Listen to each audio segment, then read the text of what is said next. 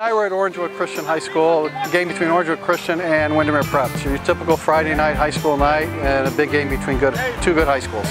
Jewett has a long, rich history in the Orlando area, and being involved in the community and the high school and sports level is very important. To volunteer, to take care of these sports teams gets us involved in the community.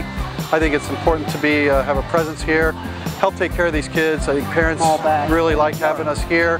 Gives them a sense of comfort that we're here to take care of their kids should something happen, and taking care of these kids is one good way to get back to the community. If you're going to have a football program, you've got to be committed to keeping your athletes healthy, and Jewett being here and keeping an eye on our athletes, whether it be an injury on the sideline or something that develops after the game and over the weekend, having access to their facilities and their doctors is just paramount. We have to have that. Whether it be anything from our spring physical night, to whether it's sideline doctors during the football season, weekend clinics, getting our athletes in the day after an injury, day of an injury. I mean, it's just like we're in a really good partnership and rhythm with what they're able to do for our athletes to get them back healthy and ready to play.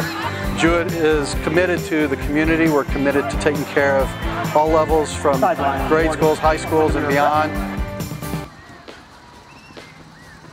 Good